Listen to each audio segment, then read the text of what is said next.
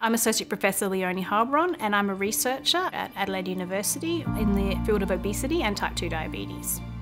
My research is interested in understanding the role of increasing the fasting length in the day to improve health and reduce the risk of type 2 diabetes and cardiovascular disease. Up to 65% of the Australian population is overweight and obese, and around 2 million Australians are at risk of developing type 2 diabetes. So my research is keen and focused on reducing that risk and preventing those individuals from developing actual diabetes.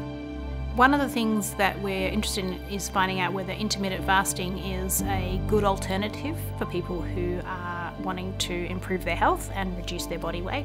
We know from short-term trials that this diet works, but we don't know long-term how well it works. At the moment, we've enrolled 110 patients into our direct trial, which is comparing intermittent fasting with calorie restriction. Both groups are doing really well, hitting their 5 to 10% weight loss targets within the 6-month period, which is the goal that we're after. I joined the program 12 months ago, and in that 12 months on a calorie restricted diet I've lost 24 kilos, which I'm very, very pleased with. It's been a remarkable result.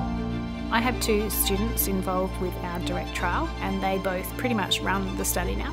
What excites me the most about this PhD is the opportunity I have to change people's life into healthier lifestyle. Our clinical research is conducted here at SAMRI, but we have multiple collaborations with researchers across the world. To solve the obesity epidemic, we're really going to have to all come together, and this is scientists and public health and policy makers to really enact society and behavioural change.